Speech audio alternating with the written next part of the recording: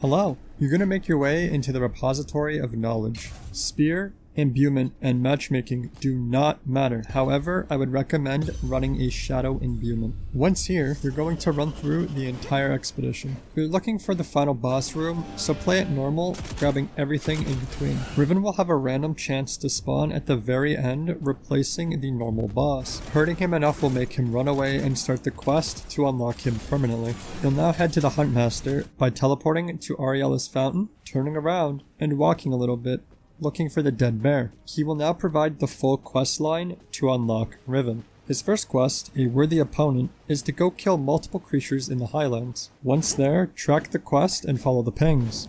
Very simple. Once completed, his second quest is Whispers of the Wind. You will now return to the Repository of Knowledge with a shadow imbuement. I recommend running this solo. However, as long as the quest is tracked, he should automatically spawn within the big empty room where Curator normally spawns. Once the beta cries, he will drop a piece of armor. Make sure to grab it off the ground.